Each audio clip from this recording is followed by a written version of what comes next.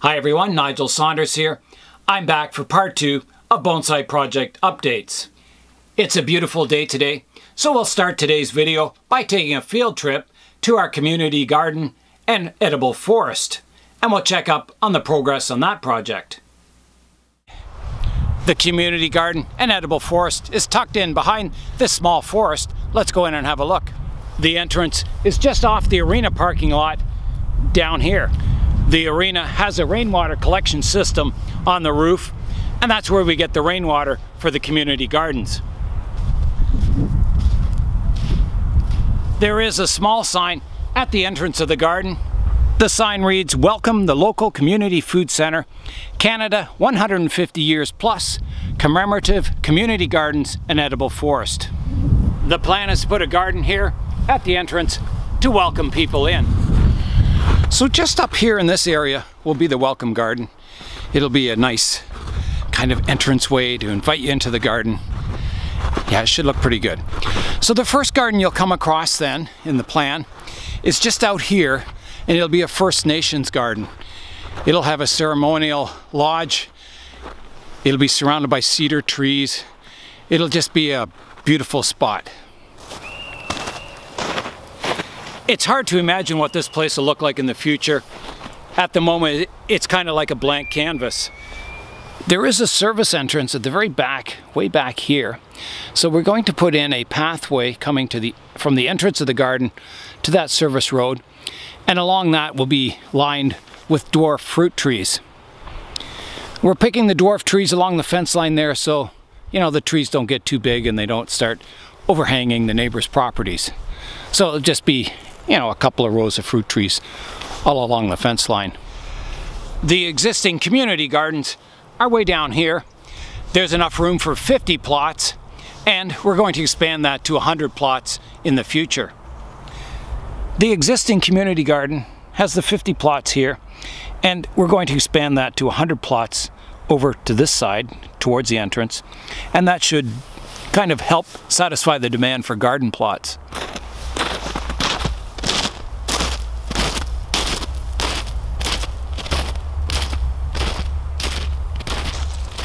The existing fruit trees that are planted, they've been here 2 years, will have to get moved to the back corner where the orchard will be. The back corner here is where the formal orchard will go. It'll be designed in a radial pattern with 3 spokes and circular pathways around the center and access roads all around it, so there'll be lots of serviceability to the orchard. Pruning fruit trees is very similar to developing a bonsai tree. You've got to develop that nice branch structure when the tree's young and just keep refining it as it gets older and older.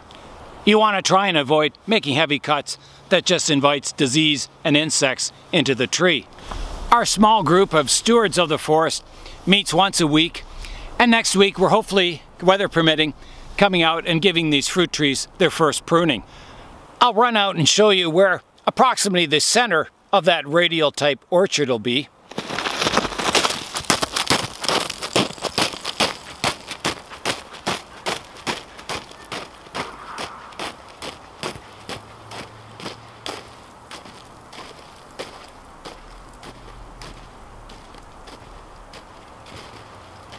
Right about here. Here's a shot of the community garden as it exists today.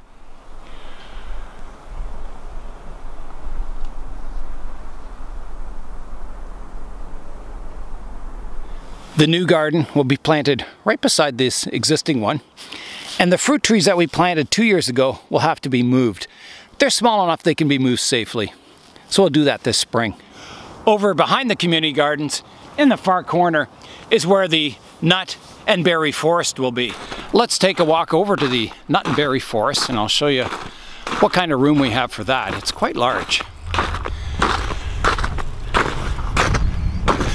So we had the first gardening event of the year was CD Sunday. It was held at the local community food center, and we had the map of this edible forest and community gardens on display, and it got a lot of positive attention. People were just thrilled. We had a sign-up sheet for volunteers. So I think we'll get all kinds of help, you know, developing this flat piece of land into a beautiful forest. Behind the 50 plot community gardens is a shared garden, and a lot of food is grown here, and it goes to the local community meals that are once or twice a week. And anyone's free to garden in here, grow crops and vegetables, and then they can harvest it in fall. Behind me is a future site of the nut and berry forest. It'll be full of nut trees and all kinds of berry bushes, and there'll be all kinds of pathways through it that you can take a stroll. I feel very lucky to be involved with this project, planting an edible forest and community gardens. It'll be quite a sight to see in spring when everything's in bloom, and in fall when you can go in and pick your own harvest. It'll be fantastic.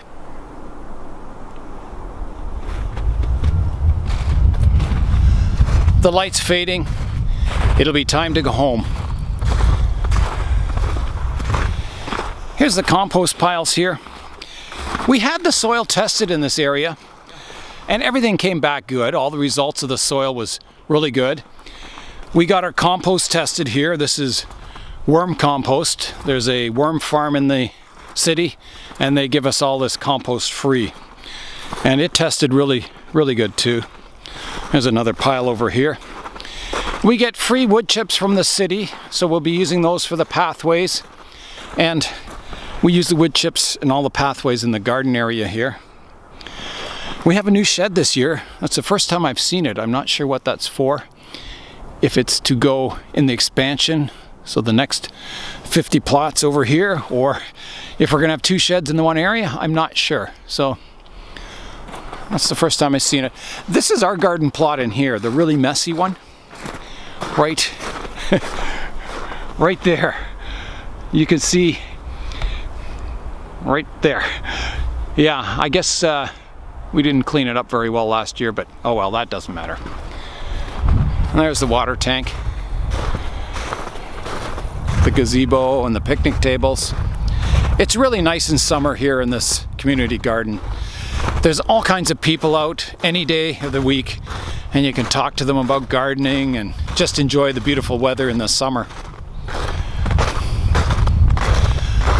So we have 1, 2, 3, 4, 5, 6 fruit trees planted at the present moment. They just look like little sticks, but we're going to give them a light pruning just to get them on the right track and kind of continue to develop the structure over the years into beautiful fruit trees. So that's an update to the Community Edible Forest and Garden Project. It's time now to head back home and start today's work here in the Bonsai Zone. We're back in the plant room now, and today I'll be working on my Ficus microcarpa and my Hibiscus bonsai. These two trees were recently pruned back. They were defoliated and pruned back, and now their new growth is coming in on them. So it's time to manage that new growth. I made sure the tree was nice and vigorous before I removed all the leaves and pruned it back to shape. And you can see that it's come back into leaf quite quickly. This branch here just came up and it divided into two. And after I pruned it back, I've got 1, 2, 3, 4, 5, 6 new branches coming off the main branch here. All those new branches that develop give you lots of choices for pruning, for directional pruning, and getting a new branch or two growing in the right direction. My Hibiscus bonsai has also done really well after pruning it back hard. It sprouted all kinds of new branches, so now I can go in and select those branches I want to keep, and the ones that aren't growing in a good direction, I'll just rub them off or prune them off. This is the third sunny day in a row for the plant room here. The temperature today is 35 degrees Celsius, and we have 36% humidity, so it's quite warm in here today. The first tree that I'll start my branch selection on is the hibiscus tree. So the first thing to do is observe the tree, to go in and look at all the new buds coming out on the branches and decide which ones you want to keep. Keeping in mind that you want your branches fanning outwards. You don't want them coming together in the middle of the tree. You want everything flowing and fanning out. So I can see I'll start on this branch here. This branch has 2 shoots coming out on this side. There's a branch already here, and this one would be the next one facing this direction. And this one down here is kind of redundant. If I wanted to shorten that branch, I could prune back to here, but I don't. I would rather these 2 branches develop. So I'm going from the 1 branch dividing into 2. So I'll rub this bud off. So I'll just come in with my fingernail and remove it like that. You'll notice that some of the branches are more vigorous than others. Some of these branches, I probably left a small branch on the tree and it's kind of started to grow really well. And these other branches are just coming in from old wood. So to equalize the vigor, I'll prune the vigorous branches back, picking outward facing leaves to prune just above those. So take the tip off there, like that. And there's one up top here. I'll remove the tip also, like that.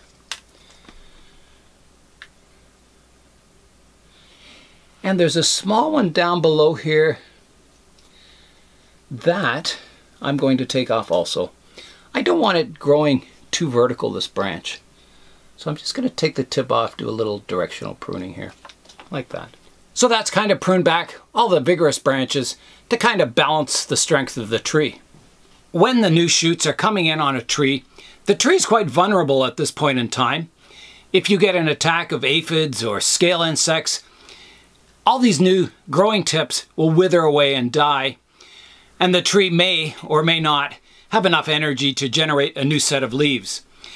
If the tree's kind of borderline and you lose all these new shoots to insects, your tree will probably die. So you've got to be very careful to inspect it for aphids, especially aphids. And if you see any, just pick them off and try and keep the tree growing strongly. I'm just going in and looking at the tree now. You know, studying each branch. This branch comes out.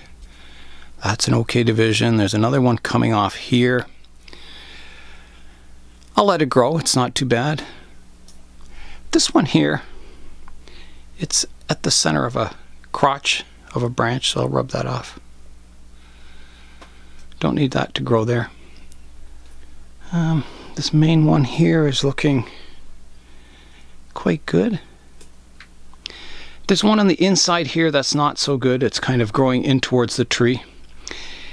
It would be better to develop this one as a leader. So what I'll do, I'll let this one get a little stronger and then I'll prune this branch right back.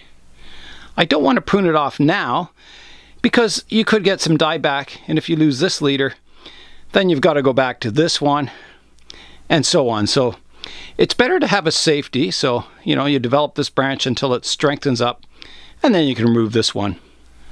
I probably could prune this one back a little shorter. There's a leaf facing a better direction here. So I'm going to take it right back to here. We're pretty good. There's some shoots that are developing on top of the branches here that could be shortened in future, but I'm going to wait till they get a little stronger before I cut them back. Right now, there's a bud coming out here. I can get rid of that. We don't want it on the trunk. We don't want a new branch growing there. So I'll pick that one off. There's one up here that I also don't need. I'll pick that one off. And another one back here that I don't need. That one's gone.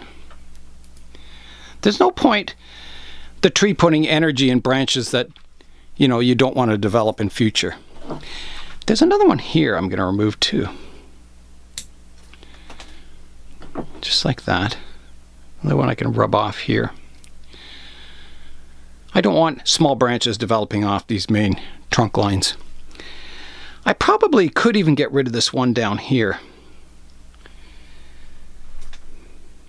I'll leave it for now, just in case I want kind of a back branch in that area, but yeah, I think that's got that tree pruned up for now.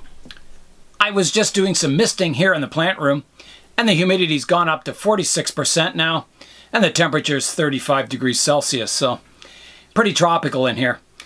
I'm all finished pruning up the hibiscus for now, so I'll put it back on the bench and we'll get out the ficus. I remember someone saying once that when they prune the canopy on their tropical trees, they just prune it off absolutely flat, and the theory behind this is that all the branches in the middle of the tree are more vigorous than these outer branches. So they grow more quickly and you get that natural kind of dome shape on the top of the tree after pruning. So it might take, you know, a month or two, but eventually the strength of the tree, the apical dominance takes over and you kind of get a natural curve to the top of your tree. I've never pruned a tree flat, but this one is quite a flat shape on top. So, and I've noticed that happening. I've noticed that the branches in the middle thicken up faster than the branches around the outside. So it's definitely true that you need to prune, you know, these middle branches more vigorously than these thinner outer ones to keep the tree in balance. With all the sunny days we've been having lately, the tree's growing really quickly. So it may be, you know, the last few days where I can actually see the structure of the tree clearly. All these new branches are going to start growing in and the leaves are going to get larger. And pretty soon it'll just be a massive green on top of the tree. So I've got to go in now and select all the branches that I want to keep and rub off all the ones that I don't. So I'll just take it one branch at a time. Here's a branch growing inside here that I'm going to rub off. Gone. There's a branch growing on the top of this branch. I'm going to take that one off, like that. There's one growing straight up here that I'll remove, like that. And one growing towards the inside of the tree here I'll remove. There's one growing on the inside here. I'll pinch that one off, just rub it off. It's just a matter of inspecting every branch. There are some branches that haven't leafed out yet, and they may be dead, I don't know. Some of these branches were a little weak, and that was because they were shaded out by some of the upper canopy. So they'll either die off or strengthen up, one of the two. There's one I can pinch off here. One growing on the inside here I'll pinch off. This one's not growing a good direction, I'll pinch that one off. Sometimes you do get a lot of natural dieback, you know, branches that are trying to grow in the inside where it's dark under the canopy here. And you'll just naturally, they'll die off just like it would in nature. And it helps to create a natural looking tree. There's a branch growing from that center trunk that I pruned back hard, growing across here that I want to remove. So I'll get rid of that. Like that. There's a couple of branches coming off that thicker trunk that I cut back. And I'll bring the camera in and I can decide then which branches I want to keep and which ones I want to remove. I'll come around the back of the tree now. So we'll just rotate around here.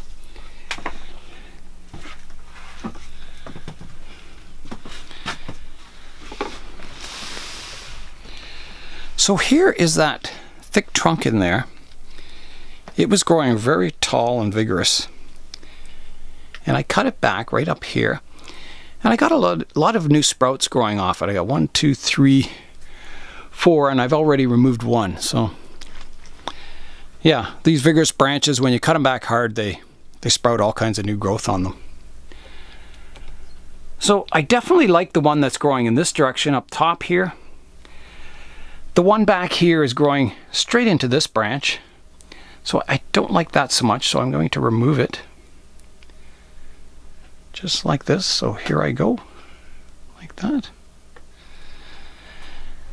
The one down low here is also growing straight out towards this branch. So I'll remove that one also, like that.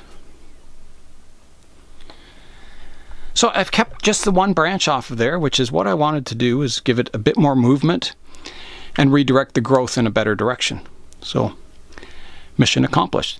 There is a branch right up front here that I'll have to get from the front of the tree. You can see it in at the crotch there. I'll have to rub that off too. So I'll get my pruners in here and remove that little branch, that little sucker there. I'll continue to remove the branches I don't want. There's one here, that can go. Crossing branch. I usually have the fan on in here, but when I'm making a video I have to turn it off because it's noisy. So it gets really hot in here. That's good though, it'll get me used to the summer temperatures. Yeah, so the idea is just to, remove those branches you don't want to keep, so you're not putting energy into growing those branches for no reason, and they'll just have to be cut off later on. There's one growing here in a wrong spot. Get rid of that. There's two growing from here. I'm going to remove the one. And don't worry if you miss a branch. You can always prune it later if you see it. If it starts growing and you notice a branch growing in towards the center of the tree, or growing in the wrong direction, or from a bad spot, you can always go in and prune it later on. You don't have to do all your pruning at once. I think I've used up all my time for part 2 of this series, so we'll continue on in part 3 of Bonsai Project Updates. I'm Nigel Saunders. Thanks for joining me in the Bonsai Zone.